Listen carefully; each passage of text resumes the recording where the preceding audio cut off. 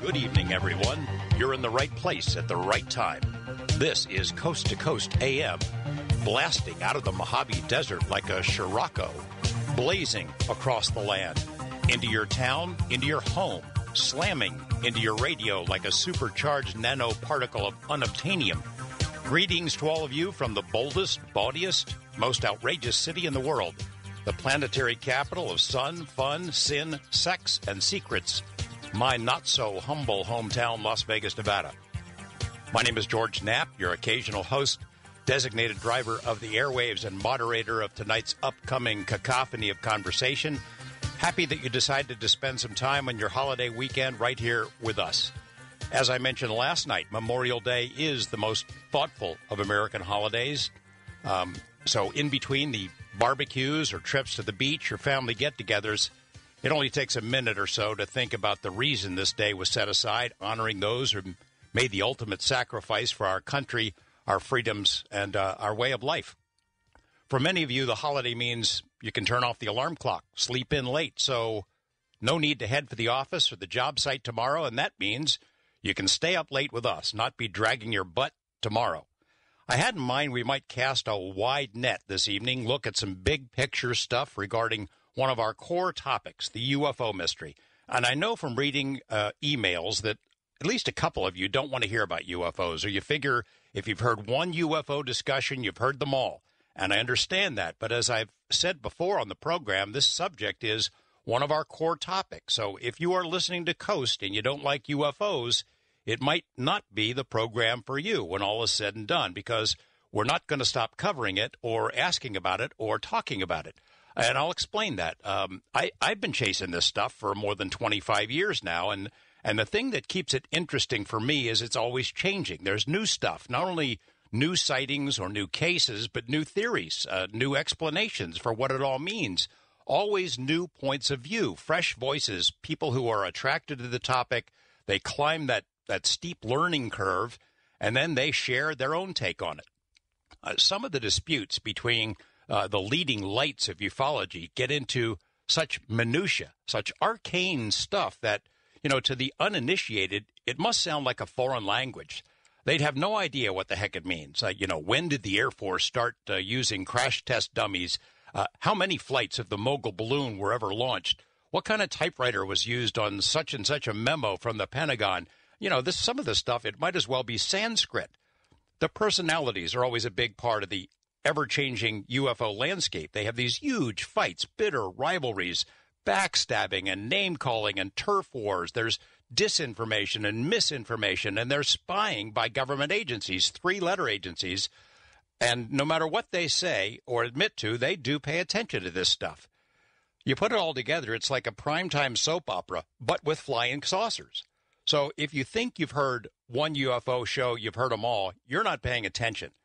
For certain, I would not still be doing this if I didn't think it was worthwhile, that it might end up leading to an ultimate truth about what amounts to the biggest story in human history. And I especially wouldn't still be involved if it stopped being fun, because it is. It's fun to chase down the various tentacles of this mystery. For me, as a journalist, the most enticing part of the story has always been the government's reaction to this stuff. I can't predict when UFOs are going to show up. You can't reproduce what witnesses say they've seen, but I can chase the paper trail, try to find documents, things that they say behind closed doors. You interview officials or military folks, people who were there. For me, it's a news story. It's not a religion. It's not a belief system. It's a story, and it's a big story at that. Probably the biggest of all time, if it can be confirmed. So tonight, for our pre-holiday show, I thought we might cover a lot of UFO ground, current issues, new cases, some strong opinions, mixed in with a couple of golden oldies. Coming up in the second half of the program tonight will be John Ventry, making his first appearance on Coast. He is new to the show, but not new to the subject. He's currently the MUFON State Director for Pennsylvania. MUFON, of course, the Mutual UFO Network, the world's largest UFO research organization. He has extensive experience with the topic. He's a frequent speaker at UFO conferences. He's written several UFO-related books, including a new one called An Alternative History of Mankind. And I'll tell you, this gives a reader a lot to chew on. But you might know him from a recent History Channel series, Hangar One. Pretty good series compared to some of the junk that cable TV has forced down our gullets about UFOs over the years. John takes a very broad view of the UFO picture, sort of how it relates to the development of our species, and I think you'll enjoy hearing what he has to say coming up in the second half. Before that, in hour two, our friend Alejandro Rojas, formerly with MUFON, now on Open Minds. That's a multimedia UFO news source. As you know, we invite Alejandro on the program from time to time to kind of update current events in ufology.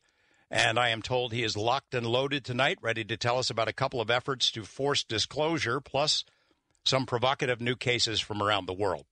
As for this first hour, I have what I think is a pretty good stuff. I told you last week that this month marks the 25th anniversary of a pretty big story in the world of UFOs, Area 51. A quarter of a century ago, a shadowy guy who went by the pseudonym Dennis appeared on television here in Las Vegas and told an amazing story. He said he'd been working at a facility known as S4, which is south of Groom Lake, better known today as Area 51. He said he worked on flying saucers, that his employer, the U.S. Navy, was taking these saucers apart to figure out how they worked, meaning they came from somewhere else. We didn't build them. And he added that the technology was not of this world. It was a gravity generator that creates its own gravitational field that allows the spacecraft to essentially bend space and time to travel anywhere in less than a blink of an eye.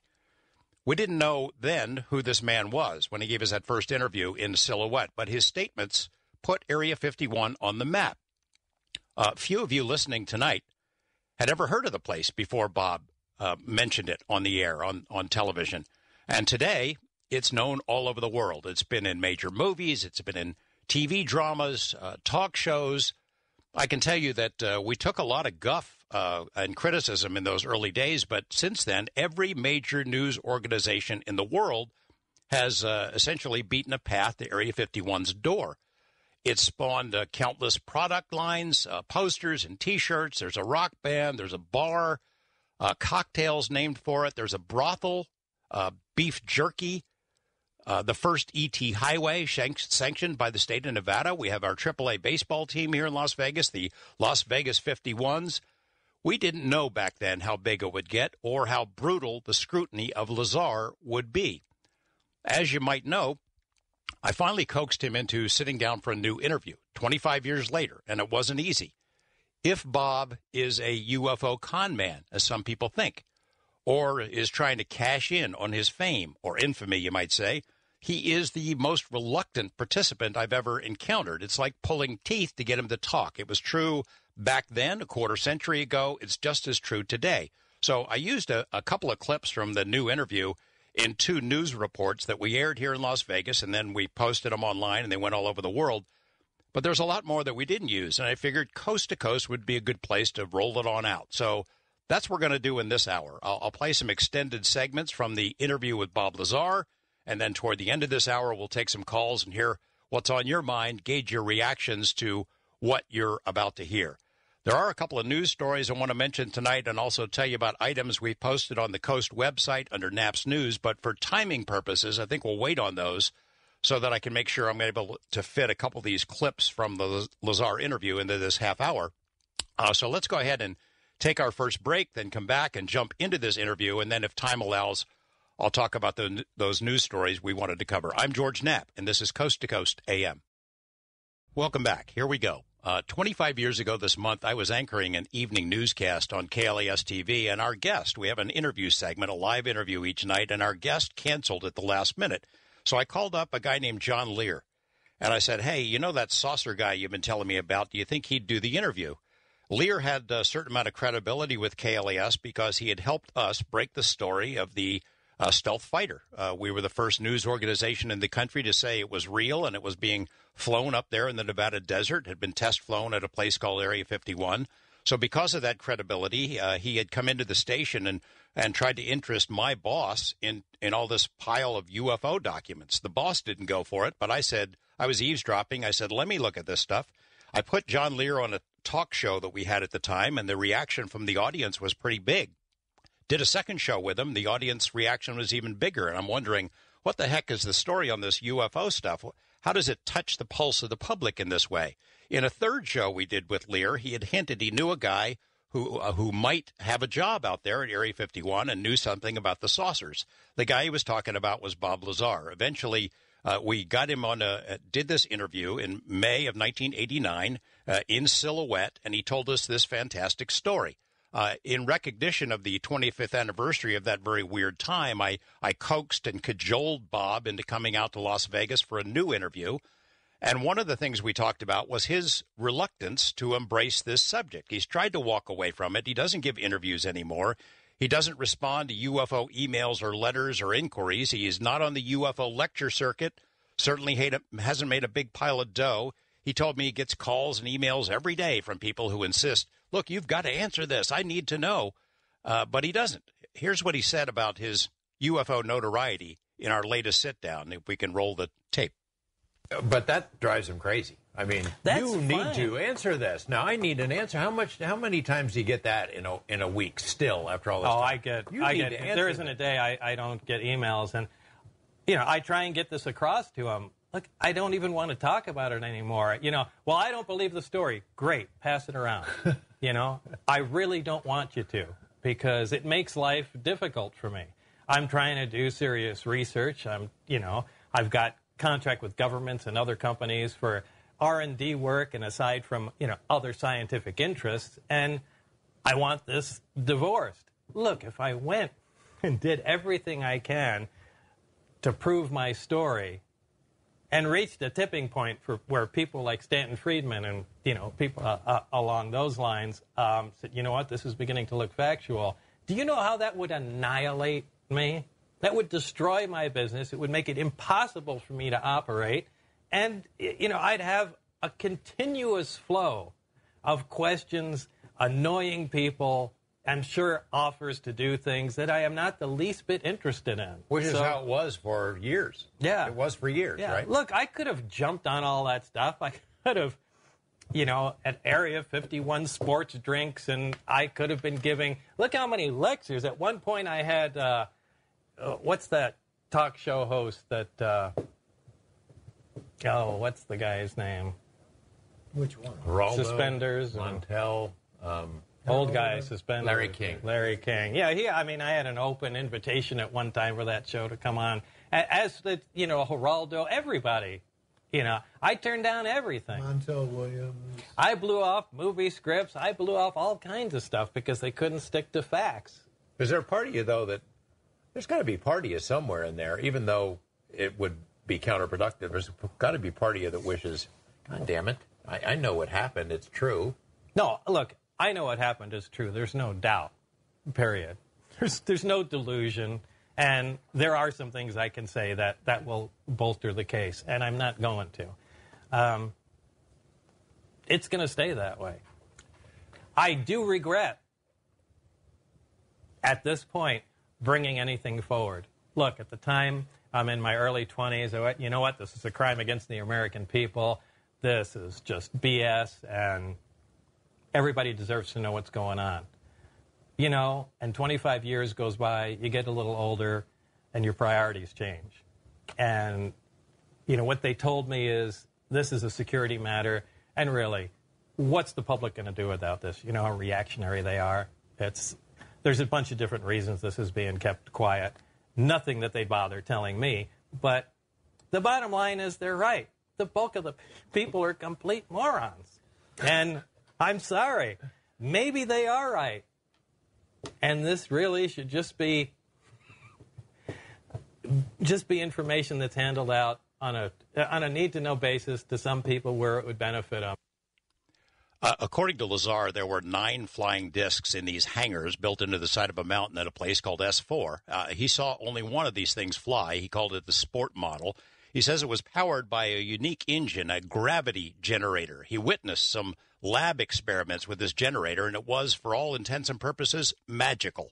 Among other things, he and his coworker bounced a golf ball off this invisible force field, and then they did an experiment with a candle. Here he tells us about it.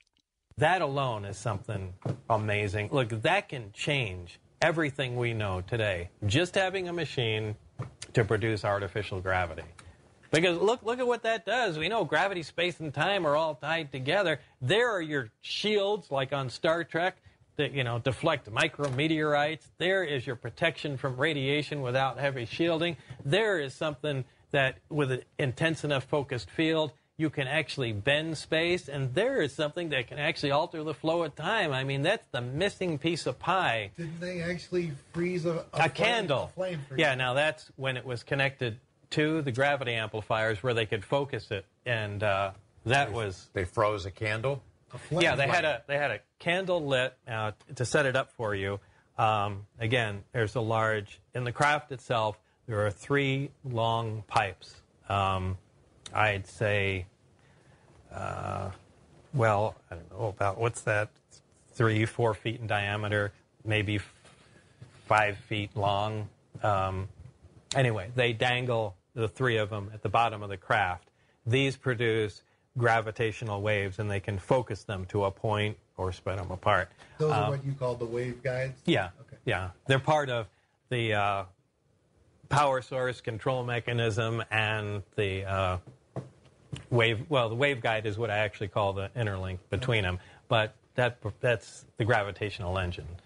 They had one of those devices out along with the subsystem that connects it. So they can produce the power from the reactor, it runs the gravity amplifier, and they can focus and change the gravity beam that comes out of it. They took, speaking of Barry, took a candle, put it close to the mouth of it, lit it, a normal flickering candle flame, and then activated the reactor.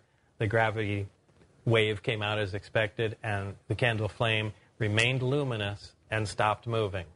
And which defies physics. Yeah, because look, if it's going to freeze it, the photon should stop being emitted.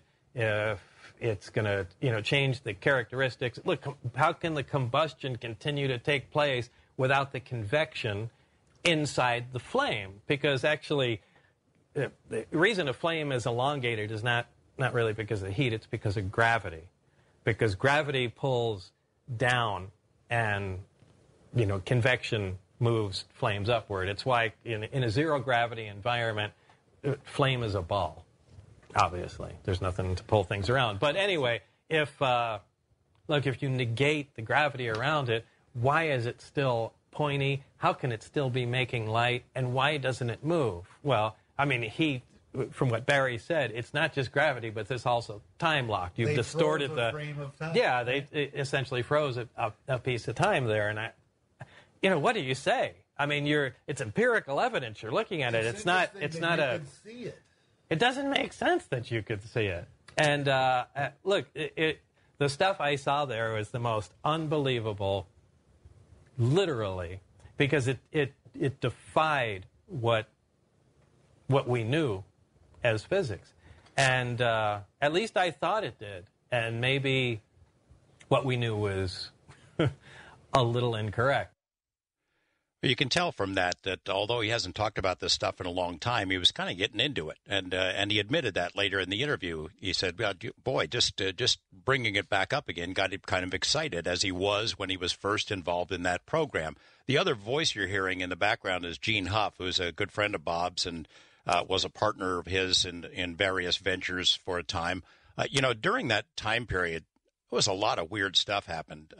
People in the UFO field have generally made up their minds about Bob Lazar. They either believe him or they don't. To him, as you heard in the first clip, it really doesn't matter. And although it was important to me in the beginning, I'm chasing this story. It's the biggest story I had done at that point, and it got a lot of attention. I wanted it to be true. I wanted to have proof, but I'm sort of the same mind now. It really doesn't matter. We're never going to have definitive proof. I don't think the folks at S4 are ever going to open up the hangar doors and let people in there to kick the tires on the flying saucers or take a look or taking them for a spin, assuming they're even there anymore. There's been so much attention put on that part of the Nevada desert.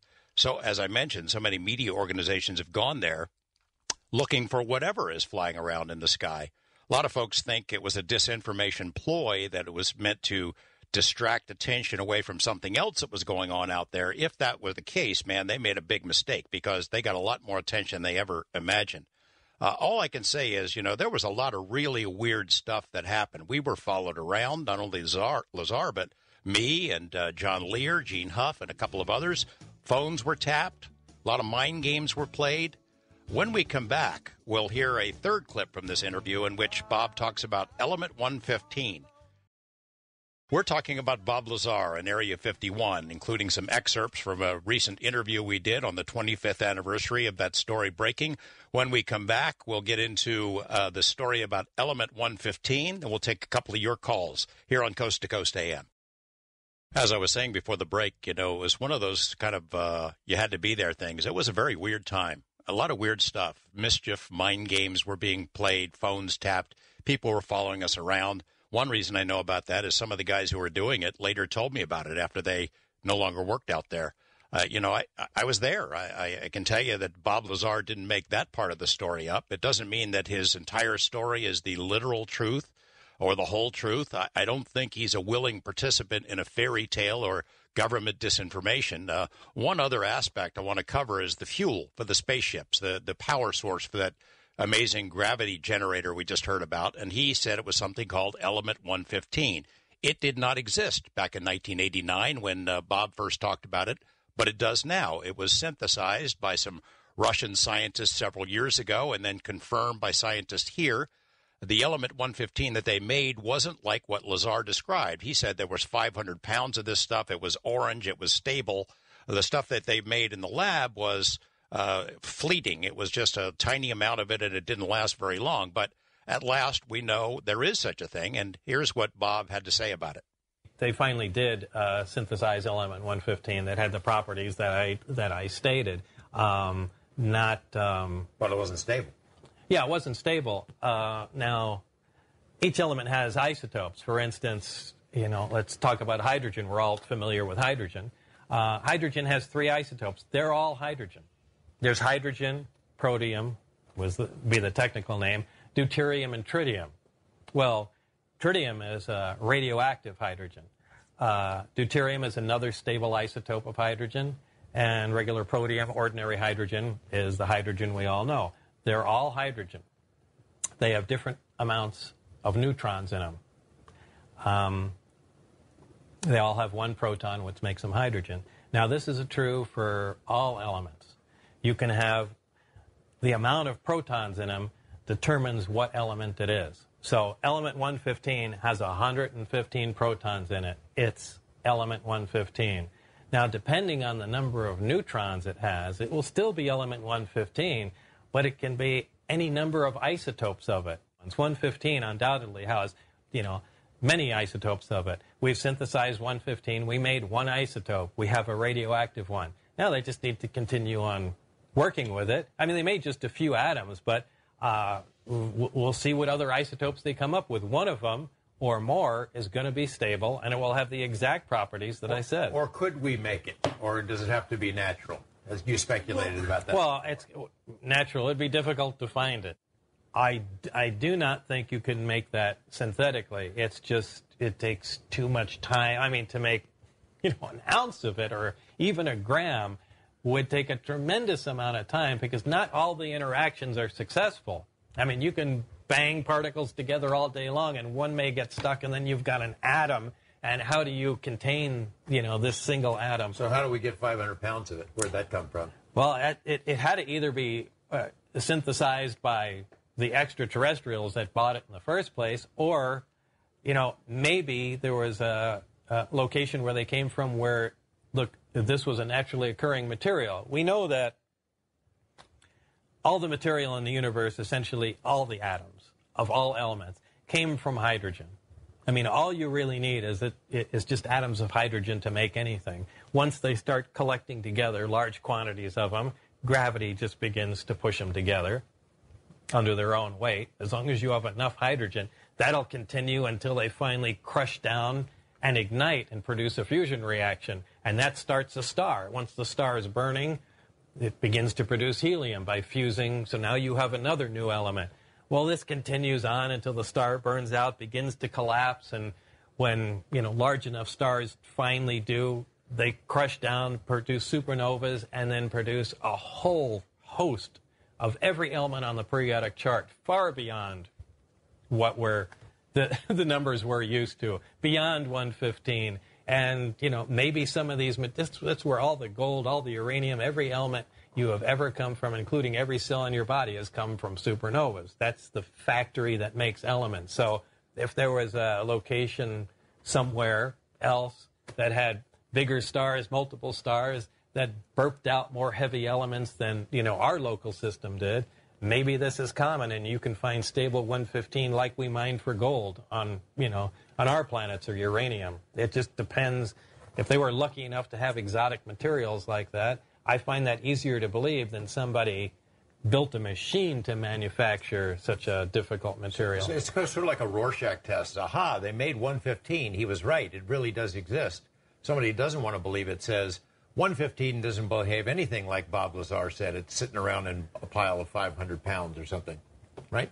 I mean, it's sort of like that. What is the... Right. You have to, you just have to start accumulating, whether you believe it or not, and I personally, again, I prefer you don't believe it. Just begin accumulating the facts that you can verify. So what are we to make of all that? I don't know how to answer it. I don't think we're ever going to know for sure. There are some problems with Bob Lazar's claims, specifically about his claimed educational credentials. They have been thoroughly vetted, and people have said, aha, he didn't go to MIT. Well, I know that. We know it because in the very first report we aired, we said there's no verification. There's no records that show he went to MIT. It's not like somebody caught him in a lie. That was in the first report ever broadcast that had his name in it. But before you dismiss it entirely, and some people have because of that problem, there needs to be an explanation about other things that he knew. He knew about test flights of these flying saucers. He knew because he took people out 3 weeks in a row to show them, and they videotaped them. How did he know?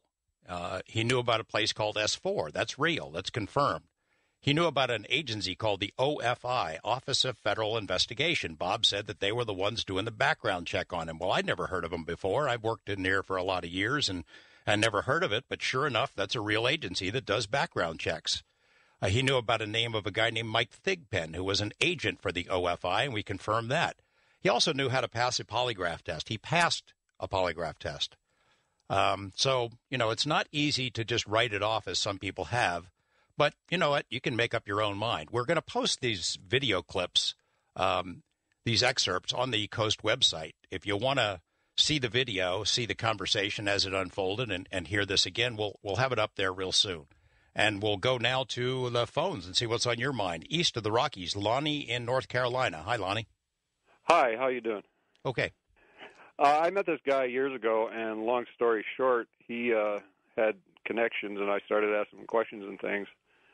And every question I asked, he seemed to answer properly, as to what I've learned from mostly Coast to Coast. But his wife was telling a story about when she was younger. She was in Florida, and she was driving along at night with her mom, and the light came out from the sky, the engine stopped, the radio turned off, and I started to ask her about missing time. And when you were talking with Bob about the candle experiment, what he said was, it's all a matter of what you think time is. And he said that when that happens, the light, the engine, and the radio never turned off. Well, so that sort of fits, doesn't it? Yeah, exactly. It's like time has stopped. There was an old, I'm not sure, remember if it was Twilight Zone or one of those stories where astronauts come back to the Earth and everybody looks like they're motionless. And after a little while, they figured out that they were actually moving very, very, very slowly. Bob Lazar had told us that back in the beginning, and I had a hard time getting my head around it at first, that this propulsion system didn't really propel the craft toward Earth from somewhere way out in space. It created its own gravitational field, and it bent space and time. It basically brought Earth closer to it by creating its own gravitational force, which is incredible. But other people have said the same kind of thing. They've talked about UFOs. They've looked at the characteristics that have been reported over the years. Even Jacques Vallée, who has said, and I'm not saying he endorses Bob, but he said, look, these things are able to bend space and time in ways that we do not understand. And if you can bend space and time, if you can do that, you could be from anywhere. You could be extraterrestrial or interdimensional. You could become from the future. You could be all of the above. So, I think the story you're telling me is very consistent with what Jacques had said, with what Lazar had said, and with what he says was out there, the technology that was out there in the Nevada desert. That sounds exactly right, and I appreciate all you guys. I'm a nighttime worker, so I've listened to Art since a long time ago, and my favorite guests have been John Lear and Ed Dames, and once you start putting a lot of these things together, it all makes sense. Thanks, Lonnie. Appreciate you calling in. One other quick thing. Sure. I also don't think that it conflicts with, the basic stories of the Bible or any of the ancient writings either. Well, I put that question to several different religious leaders when I first went down this path. I said, I wonder what different faiths and denominations would say about it if it were true. They all gave me the same answer. They don't have a problem with it. It's more souls to save. Doesn't matter if it's alien or earthling. It's a testament to the greater glory of God, is what Catholics, Mormons, Baptists all told me, and I think surveys have pointed that out. Thanks for the call, Lonnie. Appreciate it. West of the Rockies, Ryan in Washington. What's on your mind, Ryan? Yes, George, is it true that you've had other sources, other people who worked out there who can verify his story? And also,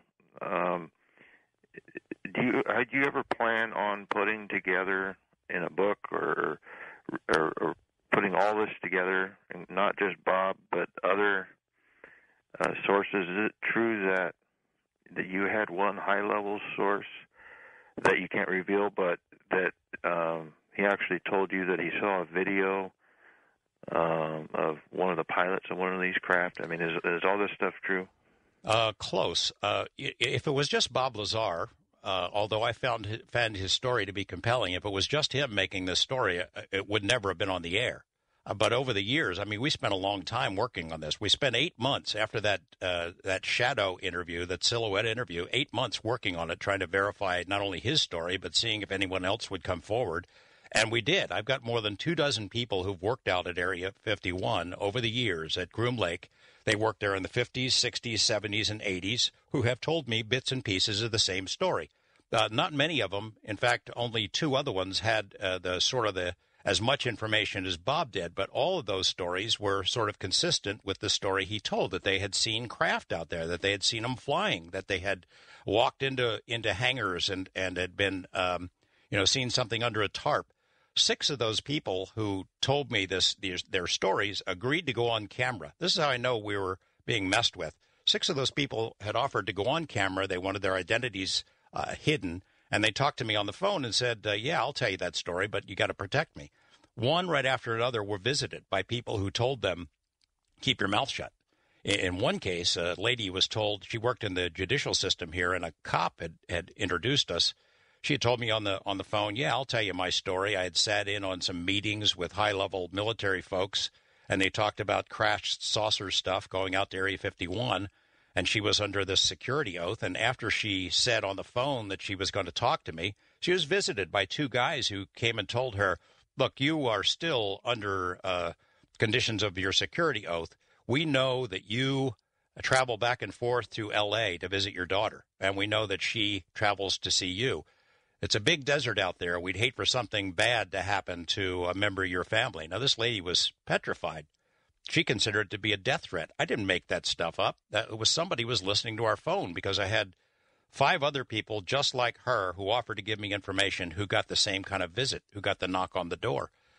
So, it was, like I said, it was kind of a thing where you had to be there. But, yes, I had more than 24 people who had given me bits and pieces, and there was a source that I stalked. I basically stalked this guy. I sort of figured out who would know, who was in a position to know back in the early days when 51 was first built. And I settled on this guy, and so I started showing up at public events, and I got to know him and introduced him, and I went to his house, and And he showed me his scrapbooks about the atomic testing program, and finally he closed the scrapbook, and he said, "You're not here to talk about this, are you?" I said, "No, not really." He said, "I know what you're here to talk about." And then he started telling me. And for a period of almost 2 years, I had these meetings with him where he filled me in on the big picture.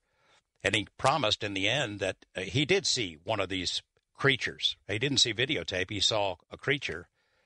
And he said he would make a videotape and would be make it available to me through his family members after his passing.